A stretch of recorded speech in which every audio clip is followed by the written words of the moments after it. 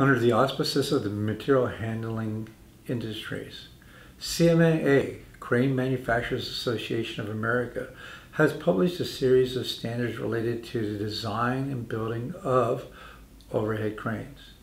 The Cmaa standards include the Cmaa 70 for top running systems, the 74 for underhung systems, the 78 for personal responsibilities, and the 79 for the crane operator's manual.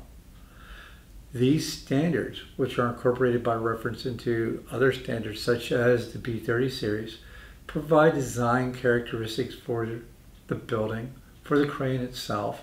It's going to tell us simple things like how straight the rails have to be, how strong the building has to be, how often a crane inspector has to be trained, the requirements to be a technician working on a crane.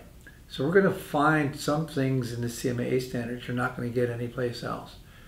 If you're buying or installing a crane in your system, it's worthwhile to look at the Cmaa standards and make sure you're building it to the standards, having it built to the standards, and that you know what to expect from your equipment manufacturers.